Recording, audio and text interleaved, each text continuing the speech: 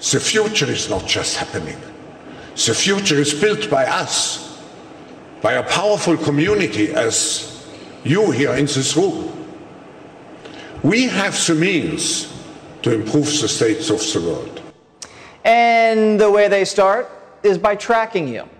If you go deep in the weeds in what these people are saying at this place, they're openly scheming up some of the craziest plans you'll ever hear of, like tracking your carbon footprint.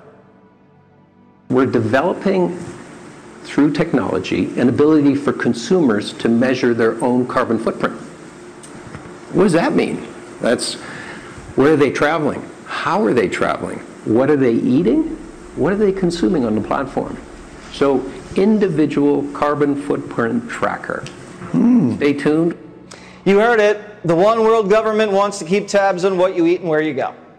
All because John Kerry's a little mad that your cheeseburger is wiping out part of the population. People forget, greenhouse gases are pollution.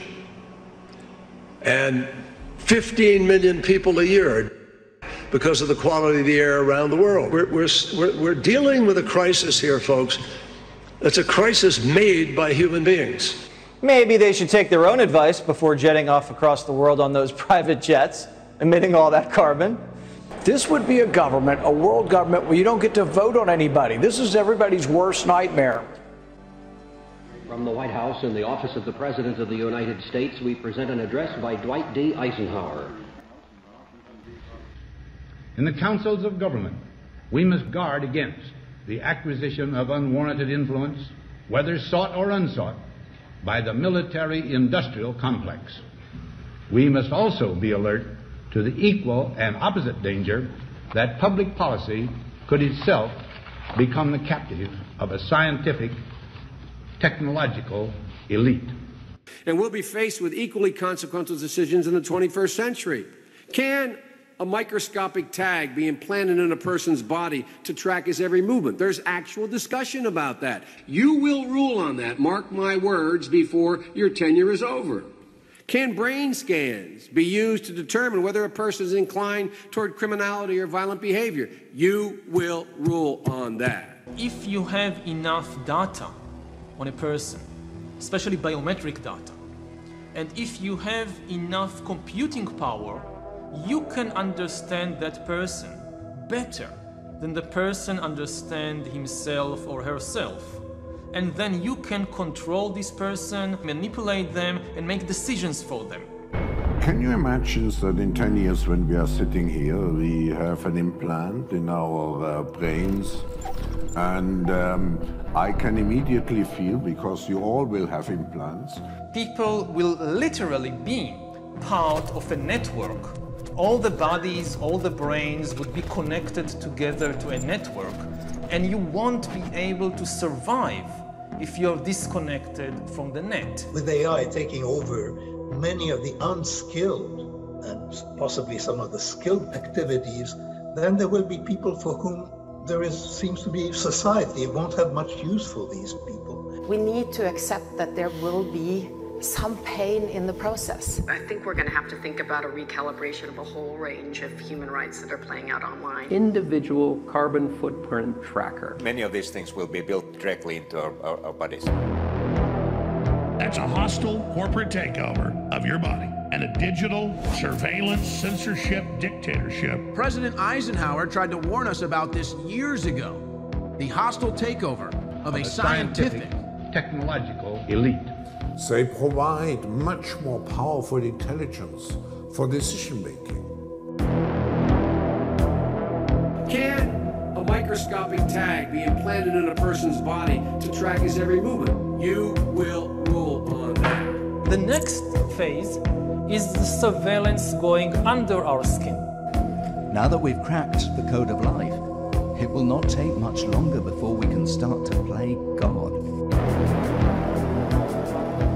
The new powers that we are gaining now, especially the powers of biotechnology and artificial intelligence, are really going to transform us into gods.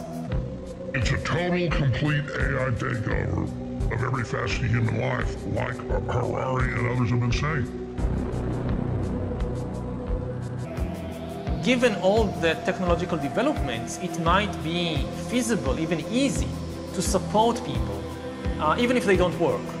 To give them a universal basic income, to give them enough food, enough medicine, and so forth. The big question is meaning. What will they do all day? And one of the answers is that they will just play computer games all day, virtual reality games. They will spend more and more time playing virtual reality games that will give them much more excitement and emotional engagement than anything in the real world outside. But what I see is a huge disruption. That is, before we get to the world that Yuval envisaged in his description of the future, there's going to be a complete destabilization of the human condition and of human societies. This is not going to happen quietly.